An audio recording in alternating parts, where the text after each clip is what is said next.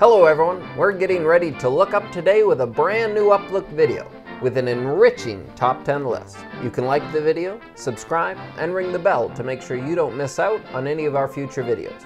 Today's topic, 10 sweet secrets that will enrich your marriage.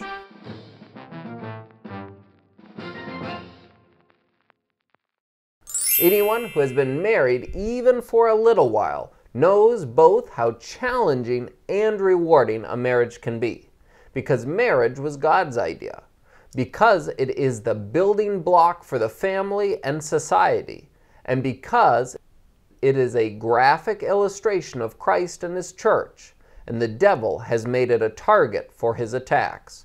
Here are simple but effective tips to undergoing and overcoming. And so here we go with our 10 sweet little secrets to enrich your marriage. Number 1, learn to leave and cleave. These verses, of course, come from the very beginning when God established marriage. And what happens is that a man becomes a new head, and two become one. The wife must know that on earth, she is the first loyalty of her husband. Now, this was something I had to learn the hard way. My idea was, look, you know, my family and you are sort of on equal terms, and we don't have to have some sort of competitive thing where you have to be first over them. We can all be first together. That's not true. The wife needs to know that she is one with her husband. He is not one with his parents. He is one with her. And so you don't give away the groom. I had to give away 5 daughters in marriage. The son becomes the head of the new home, whereas the daughter is being given to be under his headship. And that's a difficult thing for a father to do. We read in Genesis 5:2, God called their name Adam. And the idea is the reason that a woman takes her husband's name starts right there at the beginning, because God sees them as one creative act. He didn't make the woman independent of the man. She came out of the man, so he could say, she's bone of my bone, flesh of my flesh. And so she's there, so to speak, at his side to remind him that she is to be protected and cared for, and that his first loyalty on earth is to his wife. And so he is to leave his father and mother and to cleave only to his wife. If we were to do that in practical terms, when a discussion comes up about what your mother said or what your father said, to reaffirm, you know, my first loyalty is to you. Now, it doesn't mean I always agree with my wife and disagree with my parents, but she knows that my first loyalty is to my wife.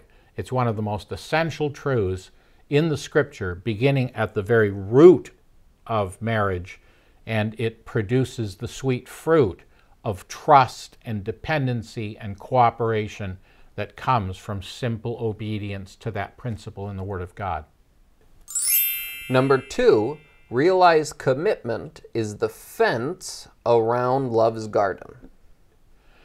This is a common misunderstanding that love is what holds a marriage together. Love waxes and wanes, unfortunately, when it comes to human love. Loyalty should be the constant. So loyalty is the fence that keeps us in the marriage. Love is the tender little plant that grows. We need to water and care for love. We need to invest in it. If we don't invest in our marriage, if we don't invest in love in our relationship, then it begins to wilt and fade. And so in the marriage, God's honor is at stake. What God has joined together, let not man put asunder. So God attends every wedding, and He puts the link. He makes us one. This is a supernatural act of God. And so we need to take our marriage seriously. This isn't something we decided to do. God puts us together. And sometimes a man will say, I think I married the wrong woman. Well, she may have been the wrong woman the night before, but today at the marriage, you said yes, and now she is the right one. and God will give you the grace to grow together in that little fence of commitment. We need to be committed, first of all, to God, because this is where the man, the woman, and God have made a threefold covenant, the threefold cord that is not easily broken. And God's honor is at stake here, and we need to take that very seriously. Number 3, remember that submission is a two-way street. In Ephesians 5:21, before we read that wives submit to their husbands, the verse says we are to submit to one another in the fear of God.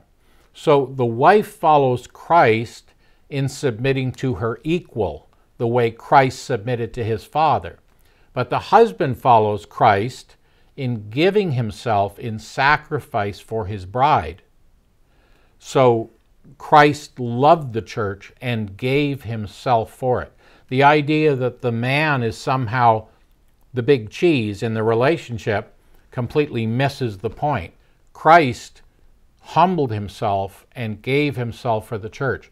And when a husband is willing to give himself for the wife, she will prove her love and loyalty to him. If he expects her to be the servant in the relationship, he's got the whole thing upside down. Number 4, follow the -2 + 2 rule every day. Now, what does that mean? Well, Ephesians 4:31-32 says, "Let all bitterness, wrath, anger, clamor, and evil speaking be put away from you with all malice." That's the -2. And he goes on to say, "Be kind to one another, tender-hearted, forgiving one another as God in Christ forgave you." That's the +2 rule. So to me, the difference in a marriage is if every day there are 2 things that I could say that I don't say. In other words, my wife did something and I'm just waiting for a slam dunk. I'm waiting to get back, to get even. She hurt me, I'm going to make sure she hurts, or vice versa, right? I just decide, no, I'm not going to do that. And on the other hand, 2 things positively that I don't necessarily have to say, that I go out of my way to say. You're looking beautiful today. Thank you for that delicious meal. Thank you for all the meals you've cooked for me over the years. Going out of my way to say something positive, going out of my way not to say something negative, even a couple of times a day. If I practice that, it will certainly enrich my life and our marriage in the process. Number 5, take life seriously, but don't take yourself so seriously. Right. 1 Peter 1:13, "Be sober and rest your hope fully on the grace that is to be brought to you at the revelation of Jesus Christ." All right, be sober, be serious.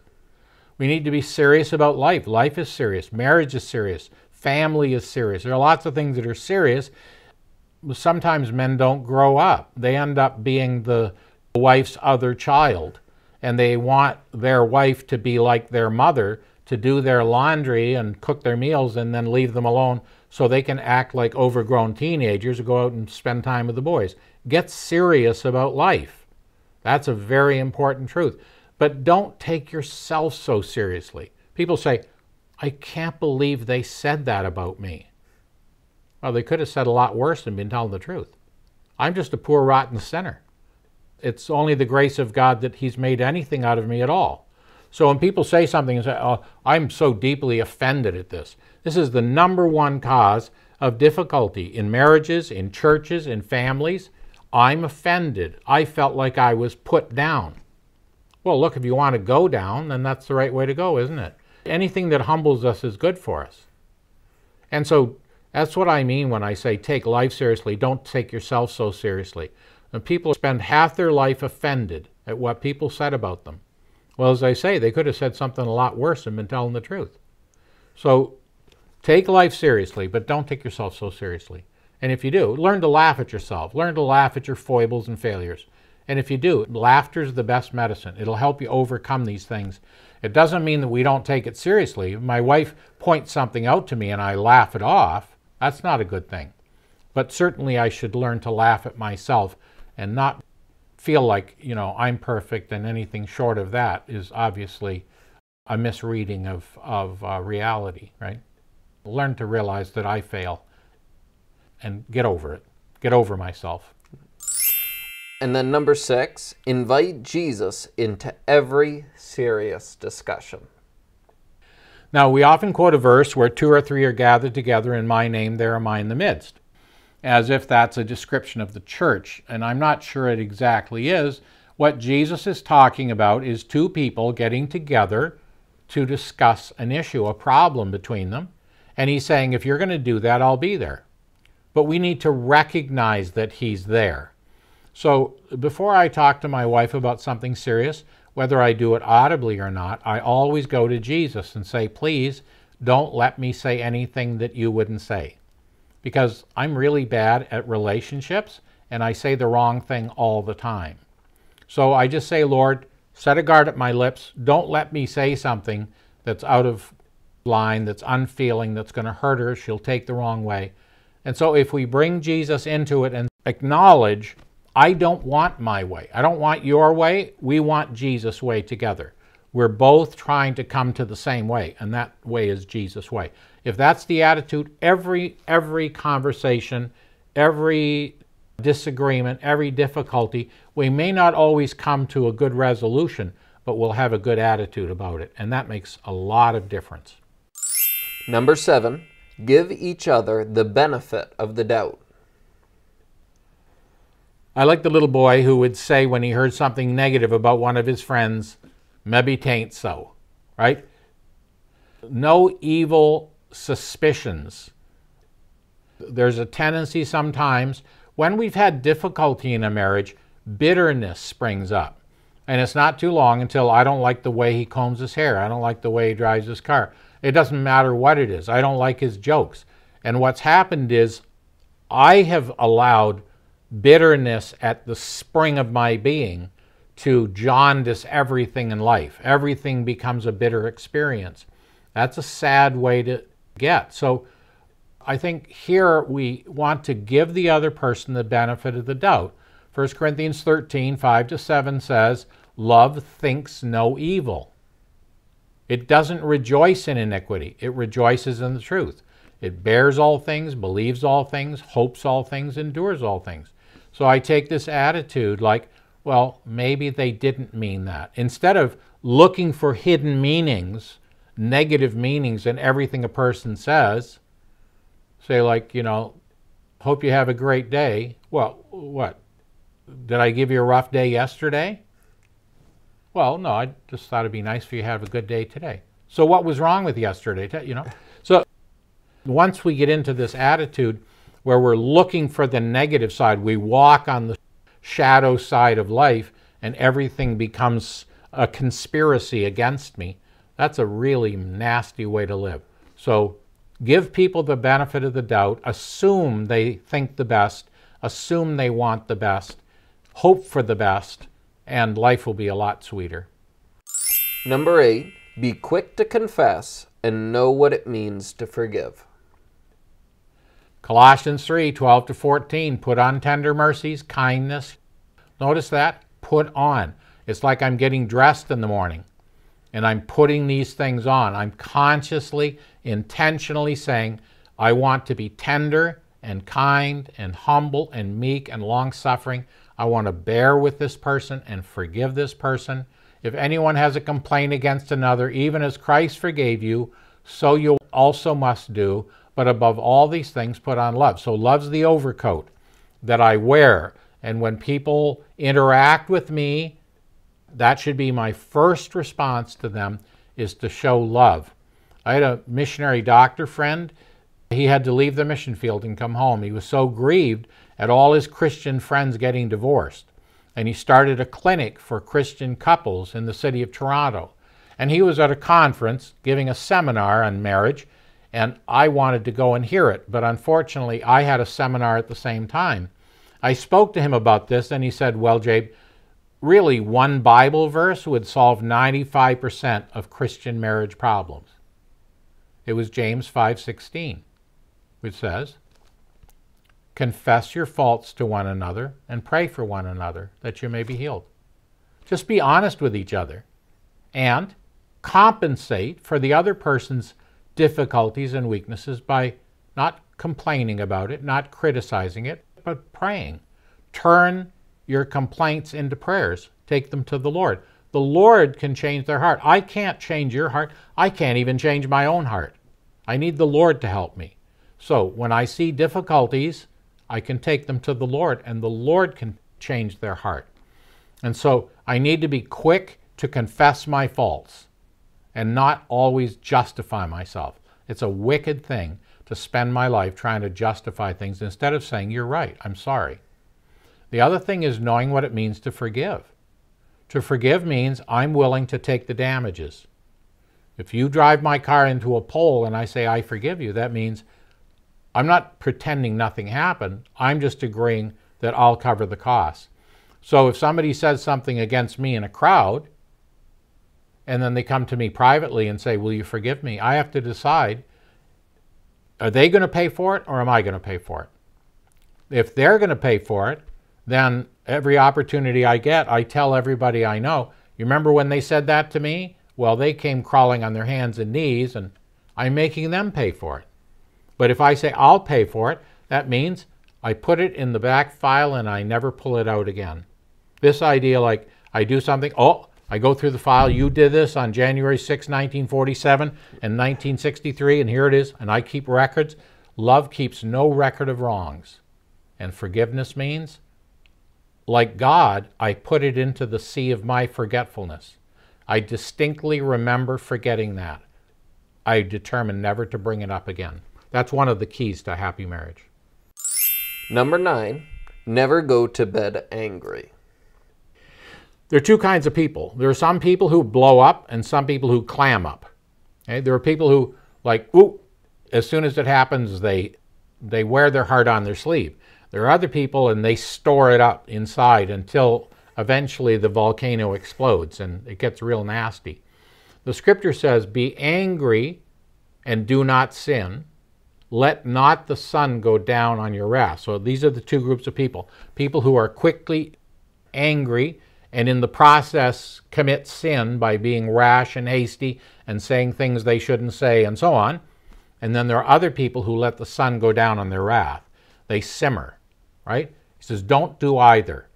There is a time to be angry, but to be angry about the right thing in the right way with the right attitude, that takes real grace. We usually get angry with the sinner instead of with the sin. And God gets angry with the sin, not with the sinner. So learning how to be angry correctly is a real art. But he says here, don't sin by losing your temper, and don't sin by storing it up. That's how malice and hatred and bitterness develop. Let not the sun go down in your wrath. There's a story told about one man who had been hurt by another man in the city of London. And as evening progressed, he sent a little note over to the other brother, and all it said was, "Oh, brother, the sun is going down." And the man hastened to his home to apologize and set the thing right. If we would practice this in our marriage, have no outstanding accounts, before we go to bed at night, we've got the thing clear. It's a much happier way to face life. Now, it may be that there's some very complicated thing and we say, look, let's do this tomorrow morning, but let's agree that everything is going to be settled in the morning. There are some things that need to be talked about in daylight and not in the middle of night when the person's exhausted. I agree. But just the same, the principle is we don't let things carry on and simmer and rot within us, that's for sure. Lastly, number 10, pray lavish prayers for each other. This is better than an expensive vacation, better than fancy jewelry. I can afford to do this, to think about my wife, my husband, as a precious investment, that I'm investing in their lives, investing time, investing care, concern. I want to share their life with them. And so one of the best things I can do is to see the person that I'm spending the most time with enriched by the Lord. And so to pray those kinds of prayers for them. In Ephesians 3, Paul says, "For this reason I bow my knees before the Father, asking that according to the riches of his glory he may grant you to be strengthened with power through his Spirit in the inner man, so that Christ may dwell in your heart through faith, that you being rooted and grounded in love may have strength to comprehend with all saints what is the breadth and length and depth and height, and to know the love of Christ which passes knowledge, that you might be filled with all the fullness of God." If we would take that prayer and say, I'm going to pray this for my partner, I'm going to pray that they might, according to the riches of his glory, be strengthened with power by his Spirit in the inner man. Wow. These are pre-approved prayers. We know these exactly match the will of God. And so to begin to pray these generous, these lavish prayers for each other, and to see God answering those prayers in each other, it's one of the best things we can do. Because God can reach where I can't reach. He can touch their heart and conscience, where all I am is frustrated. I want to change this person. I can't even change me. But the Spirit of God can do it. And so to pray lavish prayers on my husband or my wife is one of the best things I can do for our marriage. Now, I don't have all the answers. I haven't even been married 50 years yet.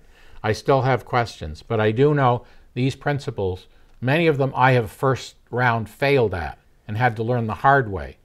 But these are the kinds of things that I believe make a marriage rich and lasting and fruitful and mutually beneficial and glorifying to the Lord, and are a reflection to the children as they see the marriage. They themselves want to have that kind of marriage themselves and come to discover what God the Father is like, and through the mother they see the heart of God manifested in the daily experience. So there's nothing better than a good marriage and a healthy family to reveal God to society at large and to the church, that God would help us to realize how precious and how valuable a marriage is. It's made in heaven, it's sustained by God, and it's designed to reflect Christ to a watching world. So you couldn't think of anything better than ways to enrich a marriage.